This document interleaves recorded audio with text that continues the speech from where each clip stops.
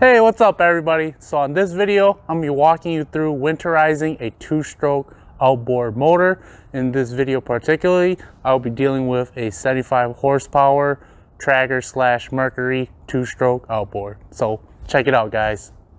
Alright, so you're gonna need some fuel stabilizer. In this video, I'll be using Sta-Bil 360 Marine, and I like to pair it up with some seafoam as well. To go along with that, you're gonna need some Sta-Bil fogging oil. Also, you're going to need some marine antifreeze, and I like to get this tub kit that allows you to get this antifreeze running through your boat system. To go along with that, you're going to need some ear muffs, and you're going to need some grease. We're going to be pumping some grease through here. We're going to do the prop as well, and we're going to do the trolling motor prop as well. And to go along with that, we're going to be changing the gear lube oil. So you're going to need the gear lube and the pump. So for this job, you're going to need a few tools. You're going to need whatever tools you're going to need to get to reach the carburetors, and you're going to need a flathead to do the lower gear oil, and you're going to need a socket kit to get those spark plugs off. So there's always this debate of having your tank full or empty. I personally like to have it full just because I hear that if you don't have anything in there, it might start to rust. So the first thing I'm going to do is get some premium gas and put some Sta-Bil stabilize in there with some seafoam, and going to run the boat for about 10 minutes. Alright, so when adding Sta-Bil, make sure you don't add too much. It might cause some gunking upness to happen, but make sure you use enough just so it can stabilize the fuel. Alright, so once you got the fuel stabilizer in there, go ahead and hook up your garden hose with the ear muffs and let that run for about 10 minutes.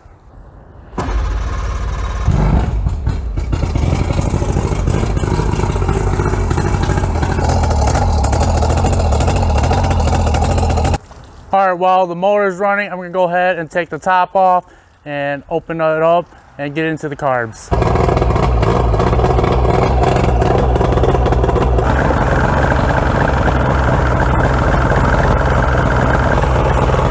So this step is pretty optional, but I like to run an antifreeze through it just in case there's some holding water in there, and if that water freezes, it's going to expand and cause a lot of problems. So I typically like to run some antifreeze through it. Also, make sure you got your fogging oil ready. You're going to need to spray the carbs when we get in there. So first I'm going to run some antifreeze through it for a little bit, and then I'm going to spray the carbs, and that should stall it out.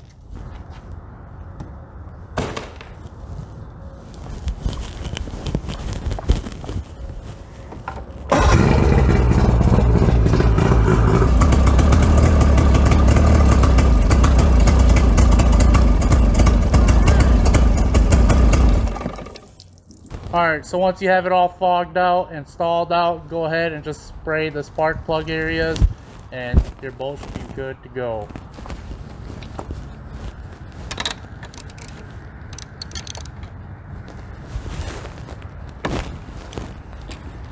I usually like to pull the spark plugs and then spray it in there. I usually put new spark plugs in next year. Go ahead and spray the plugs, 2 to 3 seconds. Go ahead and put those spark plugs back in.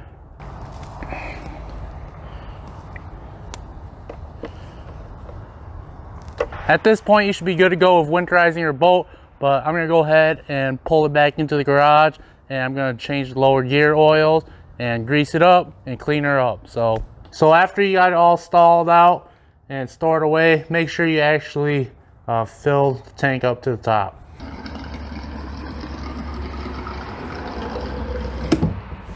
Also, forgot to mention, go ahead and put the cover back on. Alright, now that we have the motor all ready for winter, I'm going to go ahead and change the lower gear oil as well.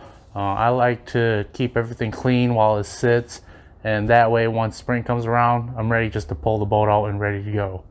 Alright, so for this next part, to change the lower gear oil, all you gotta do is undo this screw for the oil level, and then the drain hole down here.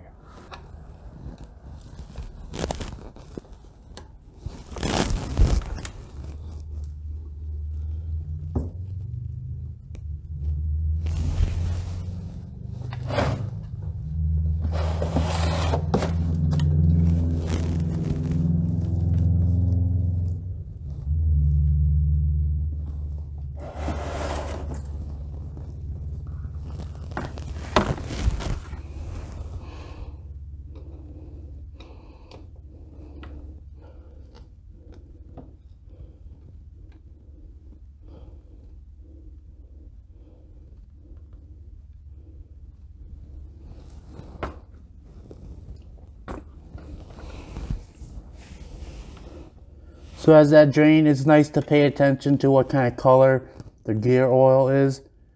If it's very metallic, that means their gears are grinding, there's something wrong in there.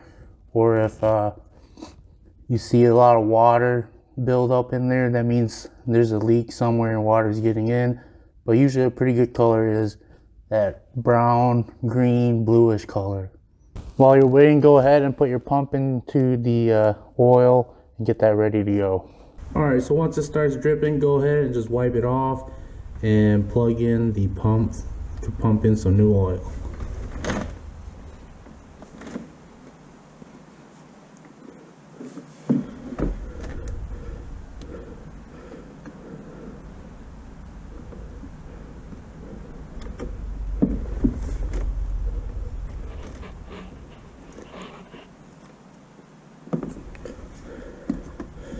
And then go ahead and just pump until it comes out the top hole.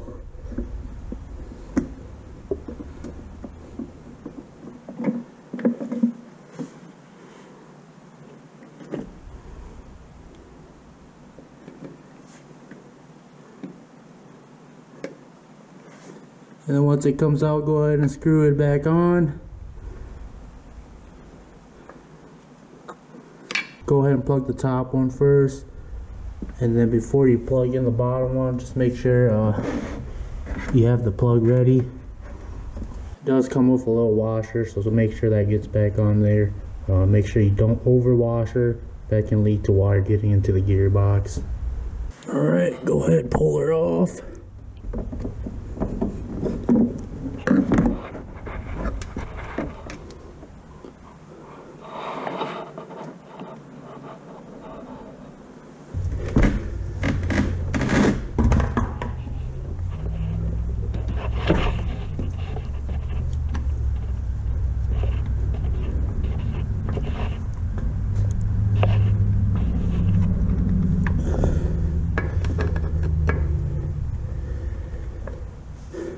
Alright, there you go, and that's how you change the lower gear oil.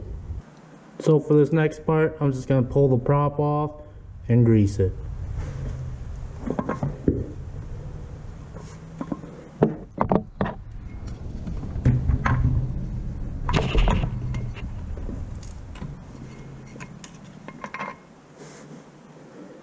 Go ahead, pull her off.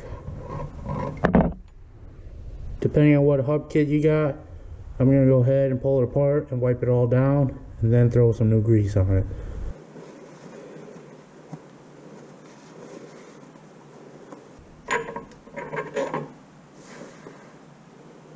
Make sure you clean off any fishing line or stuff that's stuck in there.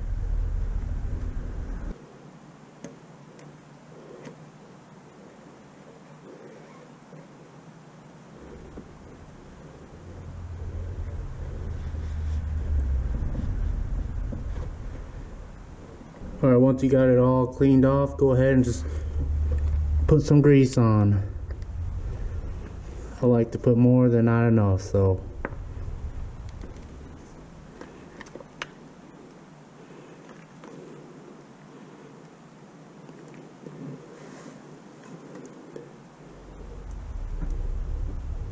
Go ahead and grease up the washer as well. It's nice to have some clean grease on there.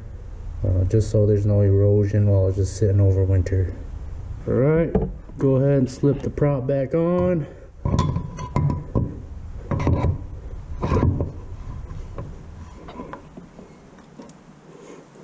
And then go ahead, throw a little grease at the end there.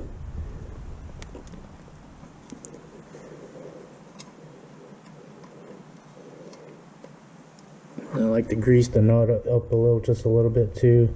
I put the little lock washer back on and put the nut back on, and it should be good to go. So the next thing I'm gonna do is I'm gonna grab my grease gun and hit all these little grease points. Just check your owner manual just to see where all the grease points are at. Another thing I like to do is take the prop off the trolling motor and clean it up and grease it back up as well.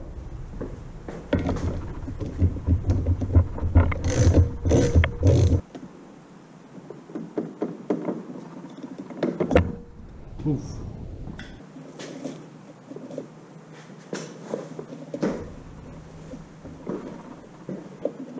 Make sure it's nice and clean in there and get everything out.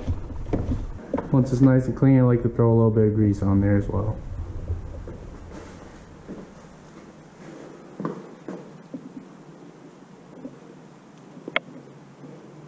Just be good to go and put it back all together.